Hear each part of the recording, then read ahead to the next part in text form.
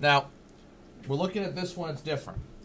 You're starting with moles, or pardon me, you're going to moles and you're starting with atoms. So you're going to use the chart the same way, but I want you to get used to writing stuff in. So we've got 12.04 times 10 to the 23rd atoms of helium. Now this says we're converting to moles. So let's look here. Would you say atoms, before I show anything, is atoms a volume, a mass, or a particle? Where does atoms fall in? Is it a volume, a mass, or a particle? It's a particle. Good. So here's how we're doing this then. We're going to use our little chart again. You'll notice down here this time, okay, we've got atoms. We're going to moles. So I want you to draw this out again. I know this is going to get old, but you're only doing it today. So you start out with atoms, moles. Now, in this case, the chart tells you to, as you go up, divide by Avogadro's number. So you're going to divide by 6.02 times 10 to the 23rd. So write that in. What's his name? Avogadro. Avagadro. And then you'll notice the unit it gives you here is particles over moles. However, we're not dealing with particles. What are we actually? What is the representative particle here? It's atoms. So you're going to write atoms over moles.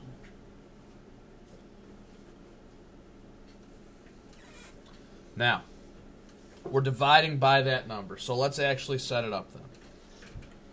You're going to go 12.04 10 to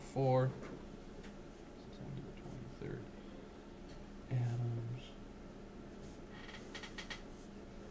Now, you know you're dividing, and to just make sure, atoms is up here. What must go down here?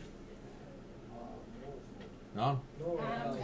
Atoms. Atoms of helium. Then what are we converting to?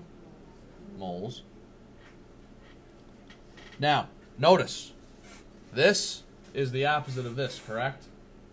Those do not match up. That's okay.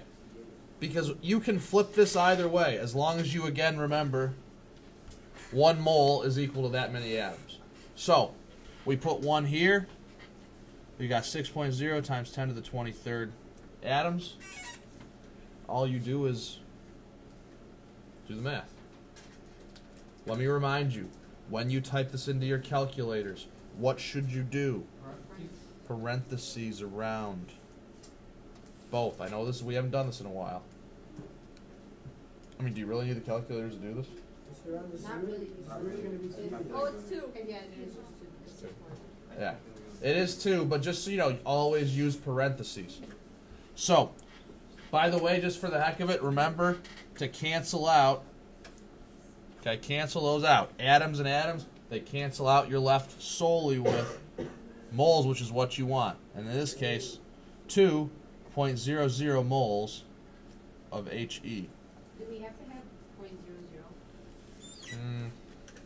Yeah, round to the nearest hundredths place always. Or just right to the nearest hundredths place. That's always going to be our significant figures here.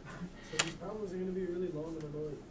Today they will be, but after today they will shorten considerably. This is designed to get you using the chart in a way that will be meaningful to you. Are you going to have homework on this?